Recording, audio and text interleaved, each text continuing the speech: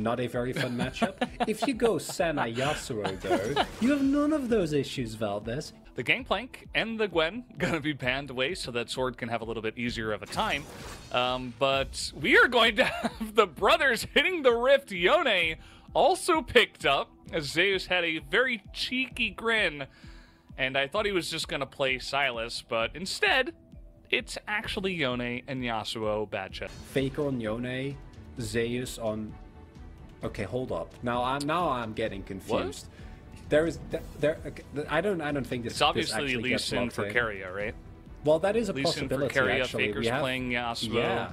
Yeah. We have or maybe seen Yone and then the Yasuo Senna goes top against Senna the Lee Gnar. rather, and now we speculate. Now we speculate because. There is no way that Faker's playing like Diana mid, right? Like that's not happening. But you'd expect I think Owner he'll to play Yone. But yeah, but you'd expect Owner to play Lee. So is it bot lane? No. Keria's playing Lee It is with going. Senna. It is going to be Lee. Yeah. And also continuing the struggles in lane that have persisted somewhat for Guma. Auntie is looking for the punish. Owner was able to do it. They're just going to go straight up the lane here and try to get this dive down. Gamian is very low, though, and he picks up first blood, but he's also taken down immediately as Keria, level 2, level 3 now, actually hits that perfectly, as he will try to get the follow-up right over the wall, very clean, and there's the Ignite. Keria picks up 1 kill. There's the Triumph. He's looking for another one as the Q is going to land onto Umpty. You gotta be kidding me. Can he get this kill? The answer is no. Keria very close to picking up 3 on the back end of that. 4 to 6. And as Diana, if you can skip your lackluster early game, you're feeling peachy. The timing here is a little bit off as the wave has already been mostly pruned. And Guma hits a very early W. On the light, and yeah, again, with the light having flash especially, he should not be. Gamian rather should not be the one tanking. As Keria flashes as well to make sure that he gets the kill. Up the dive there, as you are backing on Vision. But there is Gamian here, and that's going to be the attract repel, but Keria does not care. He's fighting through the exhaust, and he's going to be taken down as Guma, not sure about that second mouse click after the kill. Yeah. I don't think so. Working out that. Hey, I'm an optimist, Valdez. Yeah. I believe.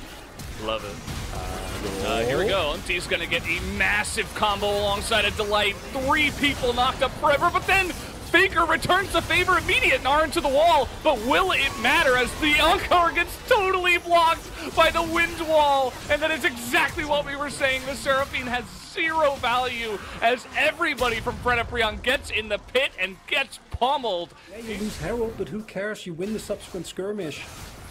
But they don't, and I'm loving, this is a really good engage from Anti and Delight, but there's also no damage at all.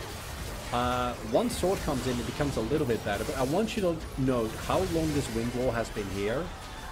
Oh, yeah, it's like half a second more. If Lava actually gets that off, they win the skirmish. Zeus and Owner immediately die, and Senna sustain and provide a lot of safety, as I'm pretty sure Sword is dead. Yeah, he is super dead. He does not have flash, no hop available either. Owner is...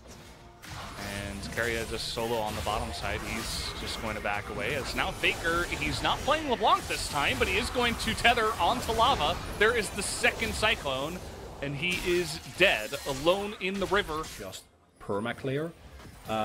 You can be somewhat lacking in terms of damage if your enemy itemizes AP as... Yeah, Sword dies. I don't want to pay too much attention to that. This is a little bit cheekier as Keria was hiding out of vision, and Faker, I think, maybe rotating to trying and save him. If he has flash here, then possibly he makes a grand escape. Certainly can. Do you believe? Yeah, I do agree. Yeah. Let's see. Lava has a crown. Owner has a really nice flank angle, though, as they are going to get on top of Sword, who is Mega Gnar, but not that tanky. Finally, he is going to get into that Mega Gnar. The kick comes in as they're trying to get the steal, and that is a massive 3-man double ultimate to come in from T1. And there's even some fight back from Sword, but it's way too little, way too late. Oh man, T1, they just are styling on them. This is like the Harlem Globetrotters right now. They're just picking their favorite champs and just going to town. It's not fair. I don't get that reference at all, but what is happening to Fred and Breon here? It's very unfortunate, Valdes, and I can only assume that you're in an unfortunate situation. But this is gonna make for a great highlight clip. I can tell you that. As, yeah, that is a flash, 3-man ults, and Lava actually keeps them alive, as does Sword, for a little bit longer here, but Zeus isn't even in the fight, really, until the point where everyone's already dead, only hit his ultimate and then snapped back. So, he was there to secure the kills. Yeah, he's definitely very fed now. Okay.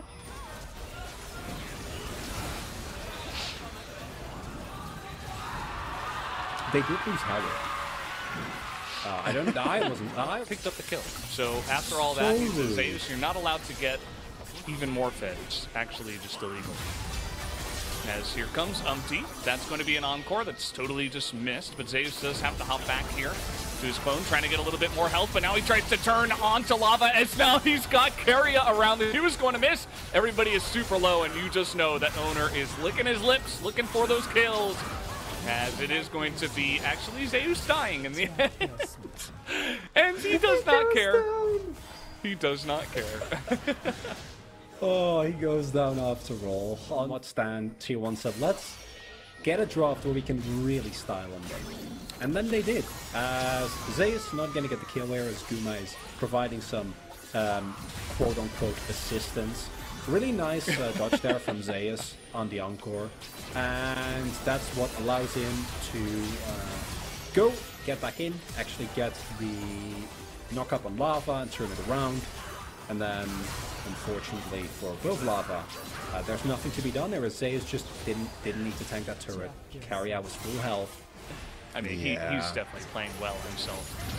What about Keria's having the most fun? He's having the most fun. He certainly wins that award. He has a fantastic setup here, as Gamian is going to survive for longer than expected. That is another huge Owner engage. As the Moonfall comes in, the damage is extremely large. As now Faker is looking for his own fun on the backside. Probably not going to find it, actually, as he has the wind wall and doesn't do much. As Gamian finally goes down, and Zeus is going to clean up the mess that is happening here in the base. As Sword pretty large, but they have the damage. That is a Meganar into the wall. And can they actually kill them? They can't quite get them both, as Zeus is unkillable on the backside of this fight. He will finish off the ace here for T1. 13,000 gold to lead. 1 minute.